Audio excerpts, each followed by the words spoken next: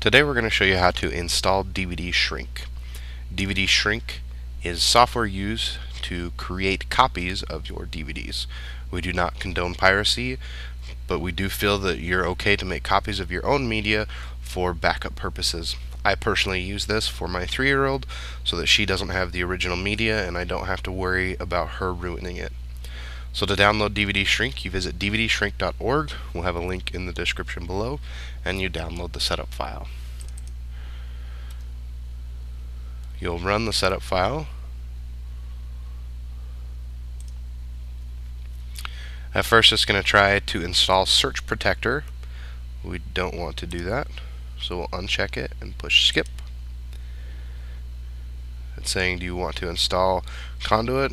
We'll hit cancel. And then it loads the actual install for DVD Shrink. You'll click next. You'll accept their agreement. Click next. Choose the location to install. Click next. Click the name. Next. Whether or not you want to create a desktop or a quick launch icon.